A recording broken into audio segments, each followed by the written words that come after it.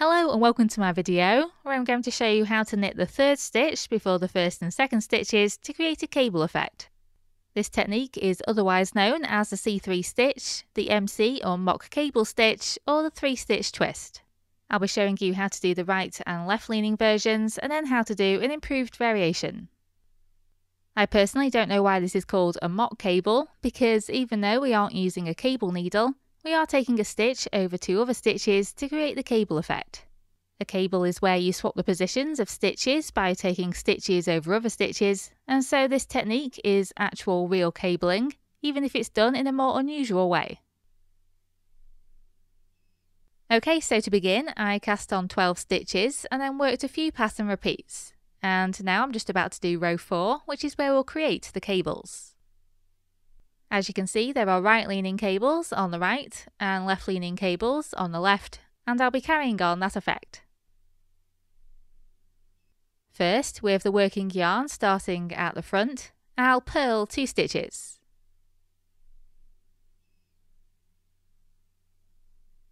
Then I'll do the C3 stitch, and this first one is the right-leaning variation. So, making sure the working yarn is at the back, take the right hand needle up through the front of the 3rd stitch on the left hand needle, and then over the 1st and 2nd stitches. Do all the usual steps of a knit stitch, except you don't slip the stitch off the needle.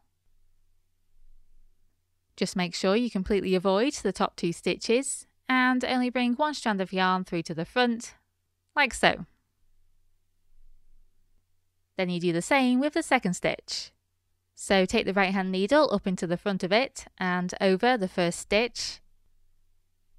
Then do the usual steps of a knit stitch, making sure to only bring 1 yarn strand to the front. But don't slip this stitch off the needle. Then knit as you normally would into the 1st stitch. And when you slip this stitch off the needle, you slip the 2nd and 3rd stitches off as well.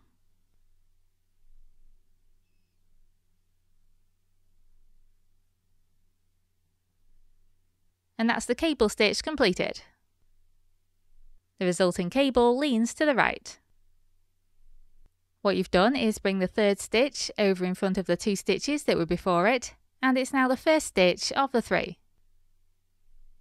Then I bring the yarn to the front and purl 2.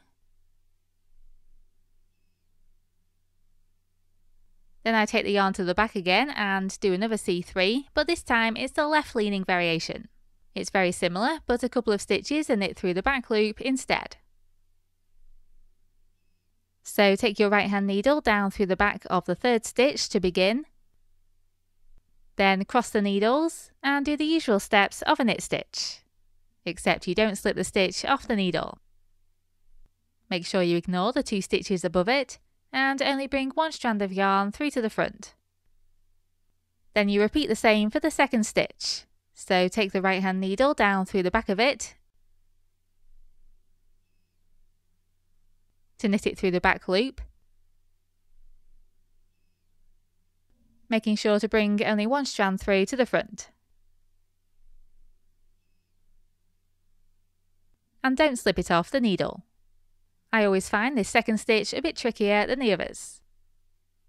Then knit as normal into the front of the 1st stitch, and when you slip this stitch off the needle, you slip the 2nd and 3rd stitches off as well.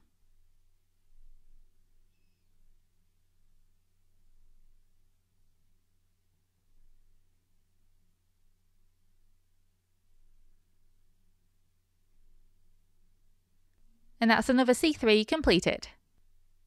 This cable is left leaning.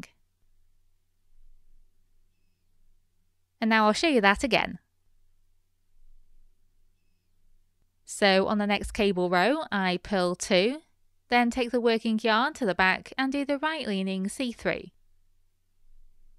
You need to knit into the front of the 3rd stitch, but don't slip it off the needle.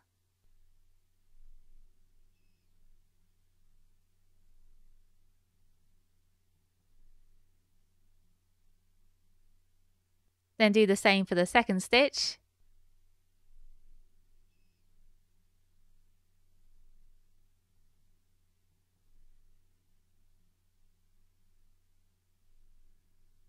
Then knit the first stitch as normal, before slipping all 3 stitches off the left hand needle.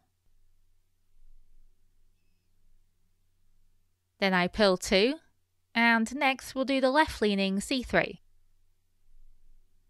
So knit through the back loop of the 3rd stitch, but don't slip it off.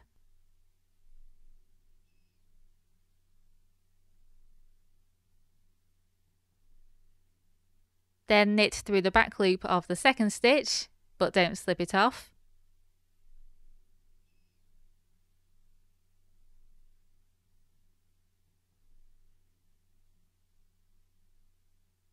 And then knit into the front of the 1st stitch, and not only slip this stitch off, but also slip the 2nd and 3rd stitches off as well.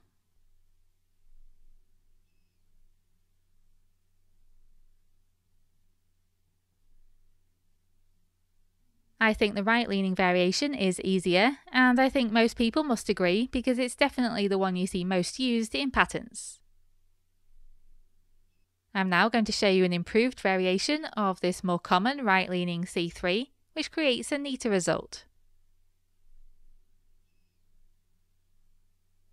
To do this, simply knit into the front of the 3rd stitch, but don't slip it off.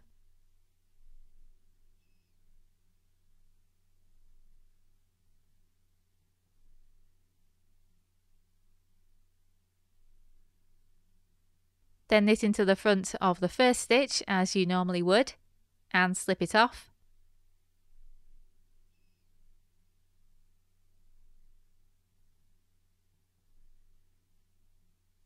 Then knit into the 2nd stitch as normal, and then slip this stitch plus the stitch below off the needle.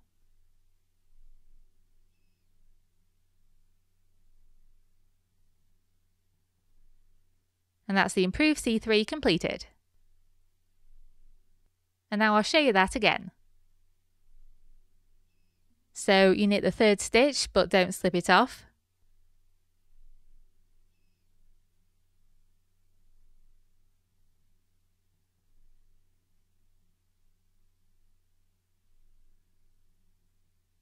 Knit the 1st stitch as normal.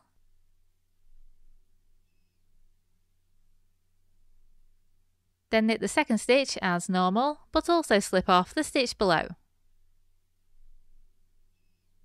If we now look at the result, the only cables I made using the original method are the 2 at the top left, and the rest are made with the method I just showed you. And hopefully you'll agree that the resulting cable stitches are neater. And that's it, that's how you do the right and left leaning C3 stitch. I really hope you found this useful, and thank you very much for watching.